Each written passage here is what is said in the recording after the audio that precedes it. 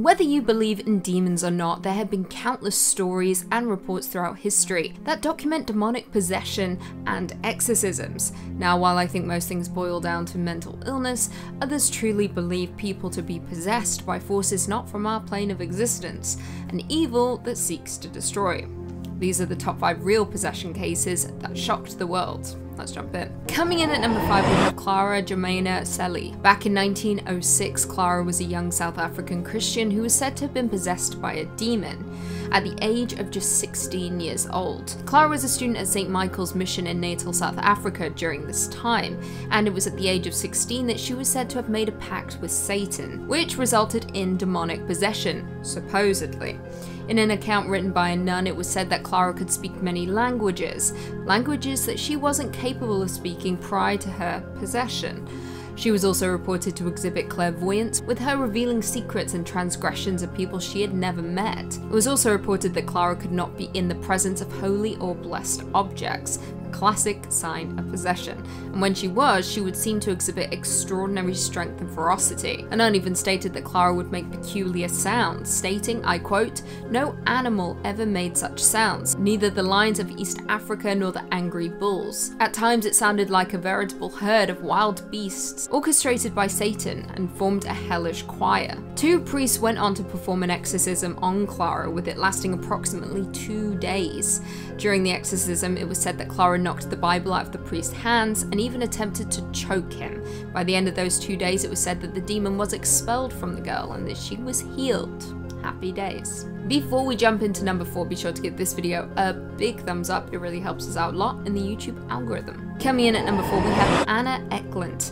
Anna Ecklund is actually a pseudonym for Emma Schmidt, a woman who was allegedly possessed by a demon, with exorcisms occurring over several decades, resulting in one extensive exorcism that took place between August 18th to December 23rd of 1928.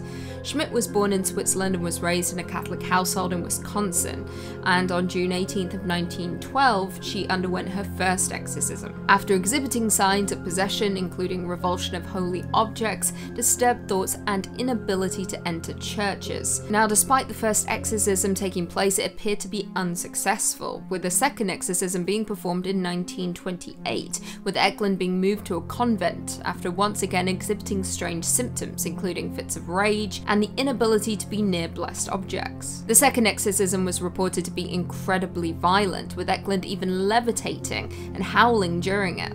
The first session lasted until August 26th, with the second session occurring between September 13th to September 20th, followed by a final 8-day session that lasted from December 15th to December 23rd.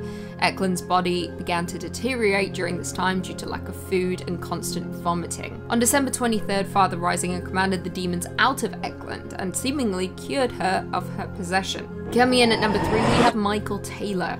Born in 1944, Michael Taylor was a man from the UK. He became notable after he alleged that he was possessed by a demon. Taylor reported feeling evil inside of himself, even verbally lashing out during a Christian fellowship group. His behavior continued to become more erratic, with a local vicar turning to other ministers to call out the demon that was supposedly living inside of Taylor.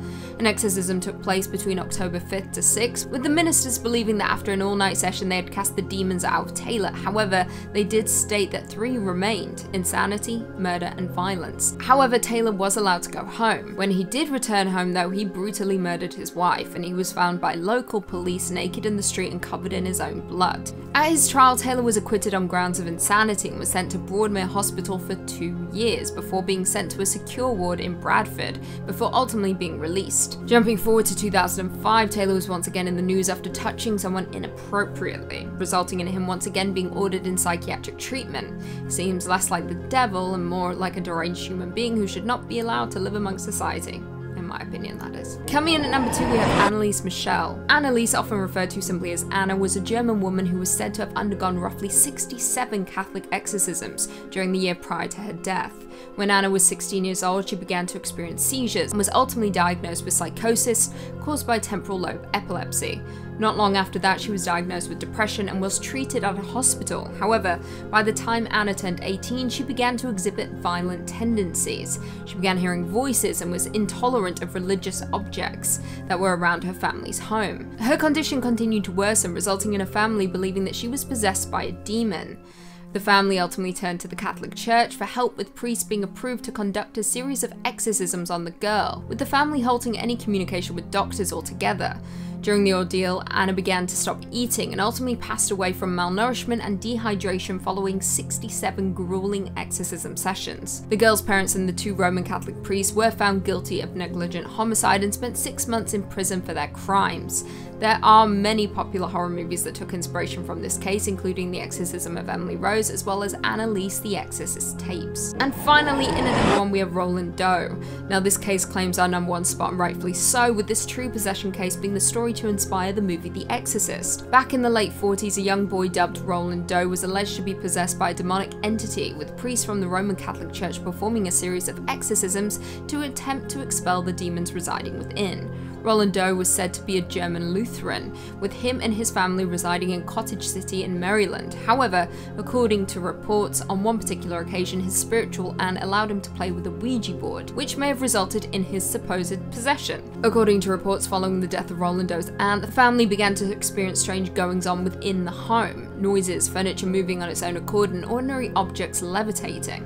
The family ultimately turned to their pastor, Miles Schultz, with him arranging for Roland Doe to spend a night in his home to monitor the boy. Schultz claimed to witness those same goings-on within his home when the boy was there. An exorcism was arranged, with documents from that exorcism stating how the boy slipped his hand loose from his restraints and managed to break a bed spring from under his mattress, using it as a weapon to attack the priests. During another exorcism on the boy, it was reported that words such as evil and hell appeared on Roland Doe's body, with the mattress beginning to shake during the ritual. Despite the terrifying goings-on after the rite was over, it was said that Roland Doe went on to lead a rather ordinary life. However, like I said, this case shocked the world after William Peter Blatty chose to use elements from the events in his novel The Exorcist back in 1971, with the famous story going on to be one of the most successful and famous movies of all time. Well, there we have it. Do you guys agree with our list? Were there any possession cases that we missed? Leave us all your thoughts and feelings in the comments down below if I have to do a part 2.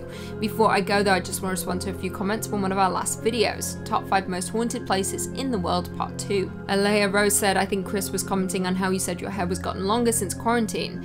Like, it looked good when it was short compared to now, and it looks good now. True, my hair has gotten longer with quarantine because I can't cut it. Don't remember last time I got a haircut. That's sad. But yeah, it's been long. So long. Diana S said, I'd love to stay at the Myrtles Plantation. I love ghost stories, but I've only had one encounter. Well, please share with the class. I would not like to stay at the Myrtles Plantation. No thank you, too scary. I'm okay just not seeking out the ghosts. If they want to seek me out, that's fine. Phoenix Rain said, how about the most haunted places in Canada? I feel like that hasn't been covered much. That's true. We have covered Canadian urban legends, but never haunted places in Canada. Would be a good one. M. Cron said, I like how you guys sometimes do these real life lists. More please. Well, this is a real life list. I hope you enjoyed. Hopefully we can do more. There's always more to do. Lord Inquisitor Ignis said, how is it that I knew the French names would trip Lucy up? It doesn't take much to trip me up.